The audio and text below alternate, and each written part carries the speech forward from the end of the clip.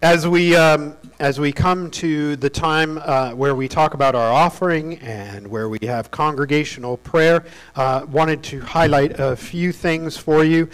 Today's offering is for denominational ministry shares. Denominational ministry shares. Remember, we all, as a denomination, pool some of our resources together to contribute to various projects and endeavors in sharing the Word of God in words and in deeds throughout the world. And so ministry shares is a very efficient and wonderful way to do that. So today's offering is for ministry shares. Also wanted to highlight for you the seafarers. We are having an offering for the Seafarers Center next week. However, every year we gather packages and/or give gifts to the Seafarers Center in order to give Christmas gifts to seafarers. And this year it is especially important to do that. Now, the deadline for giving financial gifts for the Seafarers Center is supposed to be today, and so if you would like to do that, you may give those gifts via e-transfer or in the collection plate. Just mark it for the Seafarers Center on your envelope just at the end of the service. But this year, our seafarers in Montreal, especially, many of them, they have been stuck on their ships since like April. And they have not been able to go anywhere, many of them, because lots of shipping has been canceled. They have not been able to go home and see their families for months and months. And they are feeling their loneliness. They are also feeling their lack of work. Many of them have not had work for many months. And so if you are wanting to gather seafarers, packages for seafarers, you can do that. And you can also give gifts for that as well. So please, there's a sign on our door with details about how to give gifts to the seafarers. Check that out as you go and be in prayer. But also let's help our seafarers practically as well this year with gifts of encouragement especially. Also, we have a few prayer requests this morning. One is that we want to pray for Brian and Jody, Alex and Julie's daughter and son-in-law, and their baby. The baby is due to be born via C-section today, this evening. And so be in prayer for that, of course. However, also be in prayer. The baby has a hole in his diaphragm, which means that that's obviously not good all by itself, but it also means that some of the organs that are supposed to be in the abdomen have moved up into the area where the lungs are supposed to be developing, and that has meant that the lungs have not developed as they should ideally. Now, we don't know the prognosis yet. It will take a few days to find out how the baby is actually doing, but there's, as you can imagine, it is a complicated and difficult time. So please pray for Brian and Jody, for the peace that passes understanding for them and for Alex and Julie. And please also pray very much for the doctors and for the baby himself, that all would go well and that this little child would thrive and be whole. We also want to remember Laura L., her niece, Hannah, is also due to have a baby, and she went into the hospital and had her contractions, thank you,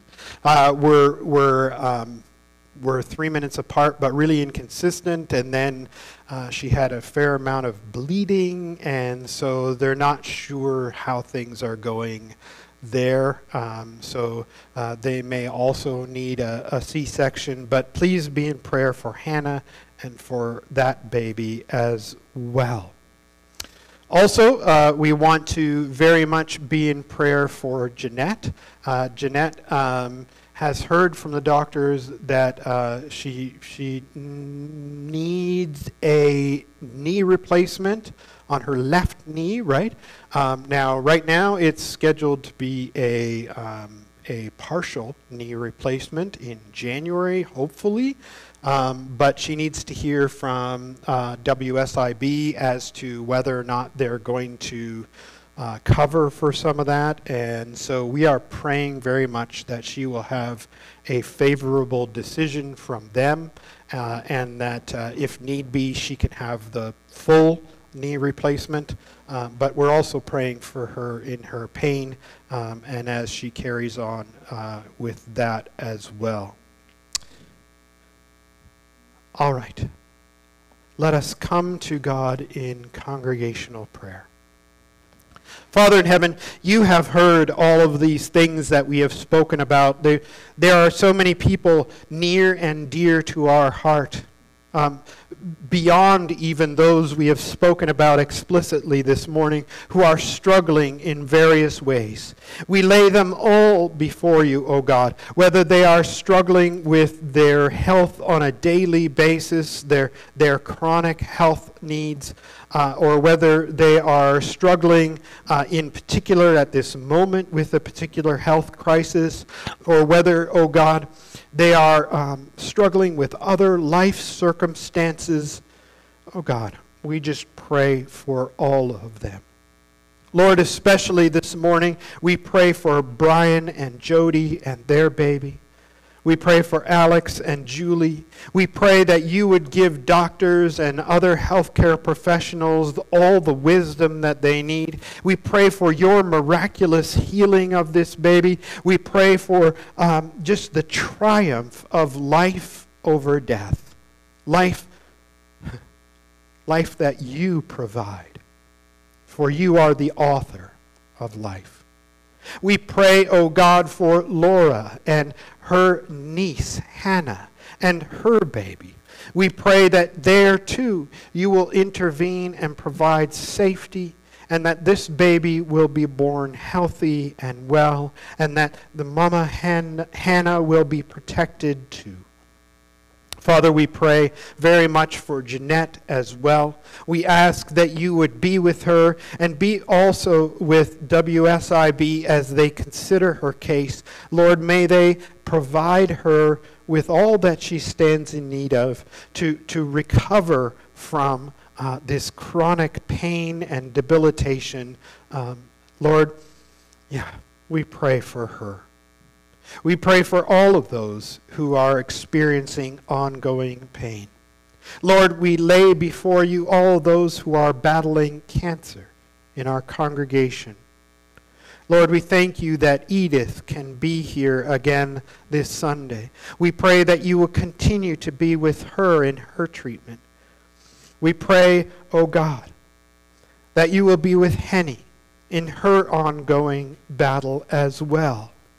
Would you guide her and keep her? And Lord, would you strengthen her and Mark? Lord, we pray as well that you will be with Frank in his health at this time. We pray as well that you will be with Wayne in his ongoing health struggles. Lord, we pray that you will be with all of those who cannot get out and about as they normally would like to. Lord, keep them in your care. We pray, O Lord, not only for those in our congregation struggling with health concerns, but also all of those in this area and in this nation and in this world. Lord, whether it be COVID-19 or whatever struggles, health struggles we see in this world, Lord, we know that we were originally designed by you to be free from disease and sickness. And yet we know, O God, that because of our sin, this whole world has been corrupted.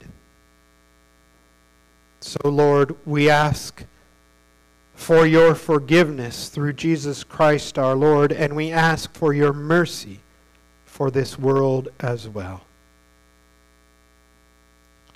Father, we thank you so much that this particular area, has so far been spared many of the devastating effects of COVID-19, and we pray that you will continue to keep that so.